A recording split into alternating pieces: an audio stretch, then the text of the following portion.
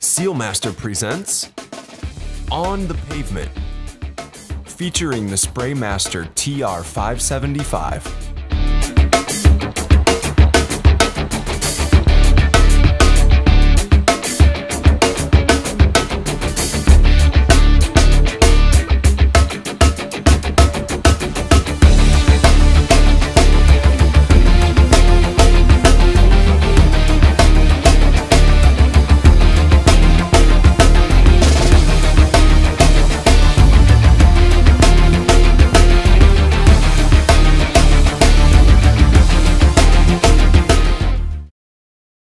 Hello, Garrett Knoll here from SealMaster Equipment, here to talk to you today about the SprayMaster TR575 with Pro Air system.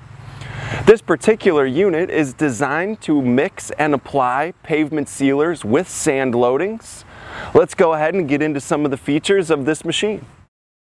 Here we are standing at the front of the SprayMaster TR575. As you can see, this particular unit does feature our extended storage deck option with the loading ramp on the opposite side. And directly behind me is our 13 horsepower Honda engine. It does come standard with an electric start feature. And the Honda engine is powering our 30 CFM compressor unit, which does deliver plenty of pressure to our air dual diaphragm pump. Located right here behind our 30 CFM air compressor is the hydraulic control valve for our full sweep agitation function. Clearly labeled here, I've got agitator forward and reverse. Okay, and this machine does feature our round tank design with true full sweep agitation and rubber wiper blades. So I just walked onto our optional extended storage deck that this particular machine features. This is one of our most popular features on the SprayMaster TR575 units. As you can see, there is plenty of room at the front of this machine to safely and securely store all of your additional equipment, such as your line stripers, your blowers, your squeegees, any additional equipment you may have. This is a great option for storing those additional tools and getting them to the job site safely and securely. We also wanted to mention to you that this unit does have an available brush water box option, which would be mounted here at the front of the machine. That option can be used to ensure that we're not drying out our brushes overnight, okay? That's what the brush water option can be used, brush water box. One additional option that this machine does not have is the 50-gallon water system, which can be used to completely flush this machine after you complete a job. Like I said, this particular unit doesn't have it, but if this machine had the 50-gallon water system, your water tank would sit here in this bracket. Up here mounted on the front of the tank is your 10-gallon hydraulic oil tank, your 12-volt battery, and also your hydraulic motor that drives your full sweep agitation. The hydraulic motor is coupled to the shaft with a rigid coupling, and there's also a 4-bolt flange bearing back here that is a good idea to take a look at each day on your preventative maintenance schedule, making sure you've got plenty of grease in this bearing. One other thing we wanted to mention to you guys is located right here on the bottom right-hand corner of your hydraulic oil tank, right next to your battery, is your main hydraulic oil shutoff valve, okay? So as you can see, I've got a yellow handle here. This is right next to my hydraulic suction filter element, which leads me over to my hydraulic pump, which is directly mounted to the engine. The only hydraulic function we have on this machine is for your agitator. Guys, we wanted to get into just a little bit of detail on the 30 CFM compressor itself, okay? Just piece by piece, top to bottom. We're looking at our air filter housing. We've got our compressor pump assembly, this whole entire unit here. And I do have a little sight glass on the compressor, and I should be able to see an oil level in there that's anywhere inside this red circle here. There's a little red circle on front of my sight gauge. Okay, I want to make sure that I've got oil level that's in that red circle. And I've also got a pressure gauge mounted on the outside of this tank. And once the system is completely charged, I should be reading somewhere around 125 PSI on this gauge. Last thing I wanted to mention was our master air shutoff valve is located right here on the back end of the compressor around the tank itself. Okay, this is my master shutoff valve for my air. The TR575 does feature a locked and secure lid with a vent port. To open, crack the handle and the lid swings open. And to lock, simply bring the latch back up and you're secure. Guys, on our 13 horsepower Honda engine, I wanted to just go through a quick breakdown of your engine controls here. So when you're starting this engine, we always want to make sure that our fuel is turned to the on position.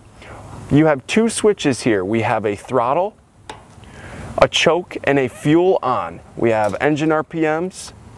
At this point in time, I am fully choked all the way to the left, and I'm going to turn my fuel to the on position, okay? On these Honda engines, it's very important that at the end of the day, we are turning the fuel switch to the off position to make sure we don't get any fuel permeating down into the oil pan. Couple additional items on the Honda engine, guys. Number one, we've got a safety feature for a pull start here, just in case our electric ignition is going bad or we have a dead battery. And the second thing, for ease of maintenance, this Honda engine comes equipped with an engine oil drain tube. Here we are at the back of the TR575 SprayMaster trailer. We just want to give you a quick run through of all your main valves back here, okay? Starting left to right, we are looking at our main air on and off to the pump. We're flowing through a water separator and an air regulator, okay? Down here, closest to the tank at the back of the machine, is our master material on and off. Out here beyond our 1 gallon basket strainer, this valve actually serves two purposes. Number one, if you have your master material valve open and your rear discharge valve open, you are just gravity bulk discharging material. This valve can also be used as a refill suction valve to refill from a stationary tank. Okay, we're going to get into that a little bit more later. Moving up here, right below our surge tank, is our hand wand valve on and off. We also have spray bar on and off. And over here beyond the surge tank, we have recirculation on and off.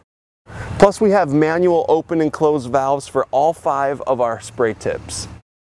Now that we've been through some of the benefits and some of the features of this unit, we're going to go ahead and fire the engine up and show you how to properly set your air diaphragm pump pressure to 80 psi.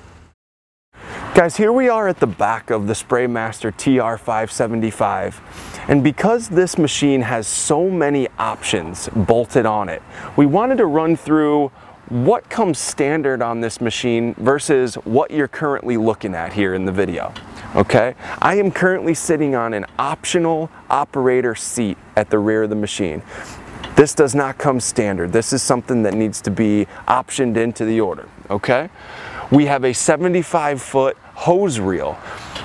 Without this hose reel, otherwise we would have, the hose would just be wrapped around the arms on the other side of the machine. This is a manual style 75-foot hose reel. We also have an upgraded electric reel where you can wind your hose back up with the press of a button, okay? We also have the optional spray bar on this machine, 5-tip spray bar. And this unit has also been upgraded to the 2-inch dual air diaphragm pump. Standard option is a 1.5-inch. This machine has been upgraded to a 2. Guys, we real quickly wanted to touch on the 2-inch dual air diaphragm pump that is optioned onto this machine versus what comes standard, which is the 1.5 dual diaphragm pump. The reason you would want to upgrade to a 2-inch is if you're going to be spraying our material with heavy sand loading, this 2-inch dual air diaphragm pump will move more material per cycle than the 1.5-inch, which gives the internal components a longer wear life. Located here at the rear of the machine is our 1 gallon strainer basket with the easy open lid. Some of the other machines in the industry you'll see will have a bunch of little wing nuts that you have to take off. Ours is a nice, easy open lid. All you do is unscrew, give it a twist, and out it comes. And we're going to be checking this basket for any large particles. All we're doing is trying to strain out the large, bigger chunks that may cause tip clogging, just to give us a nice flow of material through the system. Here we are, guys, at the right side of the machine. Just going to give you a quick demonstration of the 75-foot hose and spray wand. This is 3/4 inch hose in diameter. And also we wanted to just show you, when you're all done for the day and you're getting ready to take this machine down the road, make sure when you're hanging this thing up that you drop this particular portion of the wand right here where the thread's right above the fitting. You want to make sure you're dropping that into your U-joint and dropping your door down. This is your locking door, and now this wand truly cannot go anywhere as you're traveling down the road. The TR575 has two 6,000-pound axles, which are weight rated for much higher than the capacity of the machine. This gives the machine a little added safety from a weight standpoint. And these are radial tires. This particular unit has a pretty cool option. This is our easy folding, easy loading ramp option. As you can see, all we need to do is pull one pin. This ramp folds down. And obviously this is for easy loading of your additional tooling such as your line stripers, your blowers, easy access walking up onto our extended deck. This machine features two leaf spring style axles rated at 6,000 pounds apiece. There is also electric braking for when you step on the brakes in your truck. The brakes are applying here at the wheels. And we also have a safety breakaway brake system that we're going to show you next. This machine features a breakaway system in the event that this trailer ever separates from the tow vehicle. Three different things about this breakaway system. Number one, it is battery operated, and in order to tell if it does have a full charge, all you need to do is press your green test button and you will get a green indicator light that says fully charged here. So I'm just going to press it. My green light comes on. I know I've got a full charge. Standard 7-prong electrical connection. Anytime this is plugged into the back of a vehicle, you are charging the battery that's in your safety breakaway switch. And this cable, which leads to your breakaway switch, will need to be connected to your tow vehicle. And in the event this is separated, this cable will tug on that switch and essentially activate the breakaway system and engage your trailer brakes, which is supposed to prevent this trailer from changing lanes and will bring it to a stop. So we're getting ready to turn this machine on and walk you through the operation, but we first wanted to mention, as we're hooking this thing up to the truck, we wanted to mention to you that all of our machines, all of our trailered machines across the board come standard with a 3-inch pintle hook, okay? We do have ball hitches available, and the style receiver that we're using is a combination pintle and ball receiver, okay? You can use just a straight pintle hook, or you can order this thing in with the trailer hitch and ball, but we are using the combination style receiver, and all of our machines come standard with 3-inch pintle hook. Okay guys, let's go ahead and spray some sealer with our spray wand and our spray bar. First things first, as always, before we start this machine, proper safety glasses and safety gloves at all times. And let's go ahead and give this machine a safety walk around, checking all of our fluid levels, capacities, battery charges, making sure everything is safe. When we go and turn this machine on, we want to make sure it's safe to operate. Okay guys, we've done our safety inspection. We've checked all of our fluids and filters. We've got no hydraulic leaks anywhere. This machine is safe to operate. First thing we're going to do is we're going to start our engine. We're going to start building pressure in the compressor up to 125 psi, and you're going to see me engage the agitation function. Okay, I'm going to turn my fuel on. This engine is already hot because we've been playing with it, so I don't need the choke. The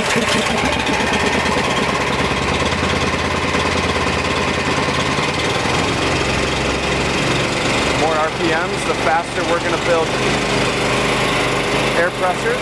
On our gauge here, we're waiting for 125 psi, and I'm going to start my agitation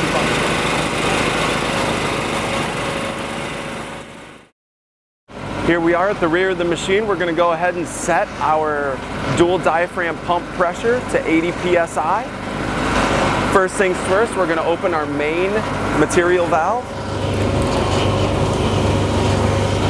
We've already checked our basket strainer, make sure this lid's nice and tight. We're going to open up our main recirculation valve. Okay. And now we're just going to crack the air, our main air to the pump, passing through the regulator. Hear the pump cycle on. And on this gauge here, when I turn the pump back off, it's going to jump to a pressure setting.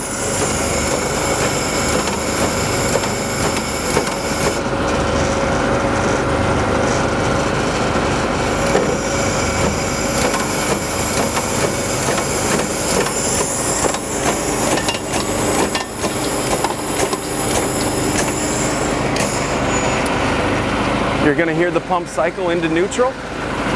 At this point in time, we have a pressure setting of 60 psi. We want to increase that pressure to 80 psi.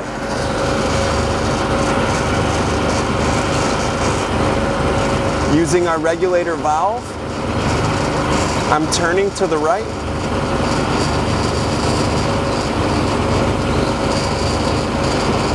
Until I've reached my 80 psi mark on my regulator. At this point in time, we're safe to go ahead and turn on that recirculation. We've got internal pressure of 80 psi.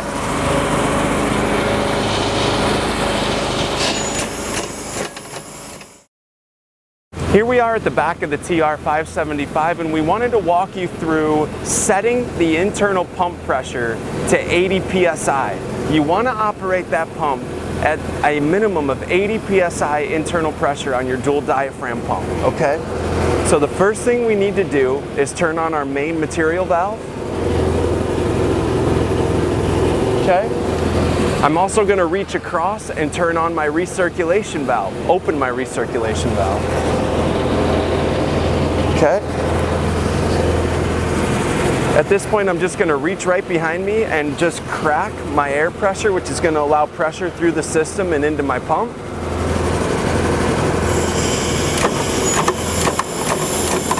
You can see on this gauge,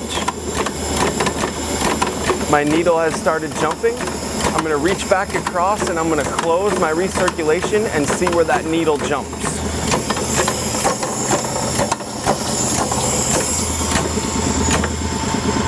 The pump is cycled into neutral. And as you can see, I'm just a hair shy of 80 psi internal pressure on the pump. So all I'm going to do is reach down to my regulator valve. And I'm going to increase that pressure just a hair.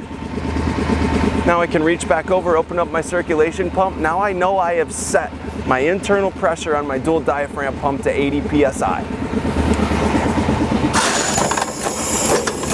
Okay, with that recirculation valve open, that means our system is completely charged.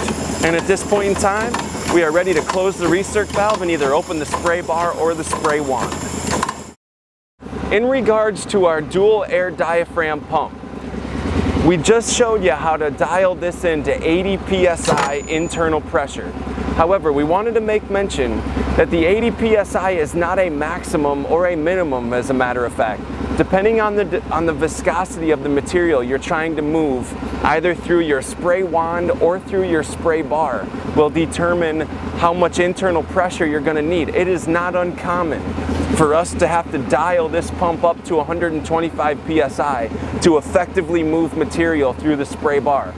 80 psi is a good starting point for your spray wand for you not to be fighting it. The wand will want to hold itself in a perfectly horizontal position. You're not going to be fighting it with too much pressure trying to hold it down, nor are you going to have the weight of the wand. It should give you a nice even distribution, and the wand should feel very nice and light in your hands. One of the most outstanding features of the TR575 SprayMaster trailer is the ability to use the dual air diaphragm pump to draw material out of a bulk tanker or bulk storage tank and refill your unit on the job site, okay? The way that this process happens is, number one, you are going to attach your hose via quick coupling to your bulk discharge or your suction port here, okay? You want to make sure that your main material valve is closed, okay? At that point in time, when you have a solid connection here and I'm closed here, I'm going to turn on my recirculation valve. I'm going to open here. Once I have all those valves open, I'm safe to go ahead and crack open my main pump, okay? At that point in time, material will be drawn out of the bulk tanker, will pass through the strainer basket, up through the pump, and into the tank through your recirculation port.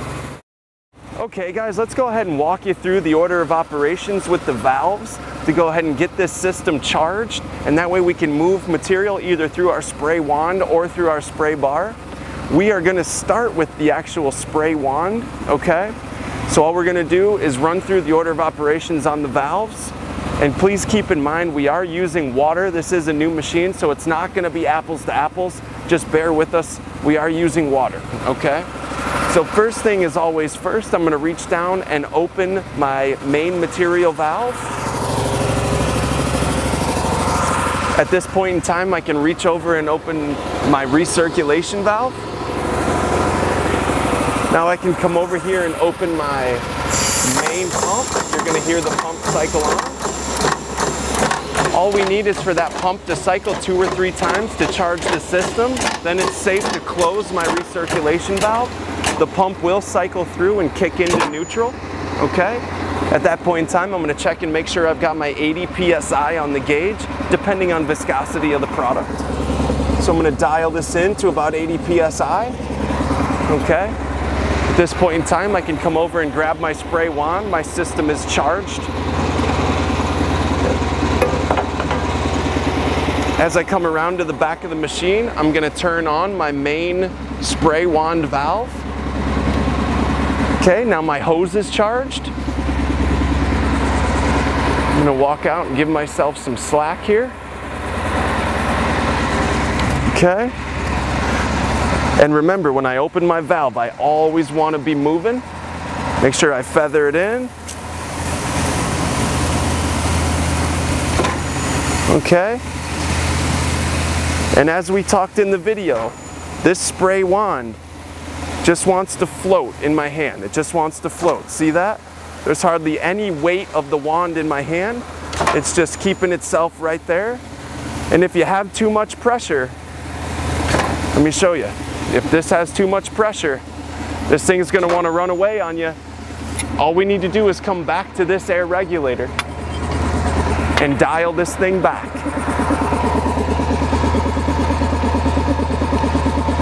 Okay, I dialed that back to about 65 PSI. Pick up my wand, stay moving, and now this thing is just right. This thing is just right. Look at it just holding right there.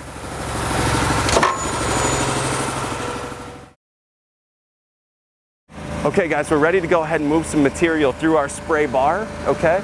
We're going to show you the order of operations to go ahead and charge the system. Very similar to what we just did with the spray wand, okay?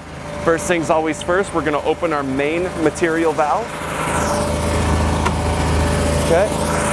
We're going to open our recirculation valve. Okay. At this point in time, it's okay to go ahead and feather in our pump pressure. You can hear the pump cycle on. One other thing I want to mention at this point in time is we do have the engine RPMs cranked all the way up. Whenever we're moving material through the spray bar, we want to have those engine RPMs cranked up. The pump has now cycled through. It's okay to go ahead and close our recirculation valve. The pump will cycle through and kick itself into neutral. At this point, we're going to double check our internal pump pressure at the regulator. Remember, when I was using the spray wand, I dialed it back to about 65 PSI. Let's go ahead and crank that up to a minimum 80 PSI through the spray bar.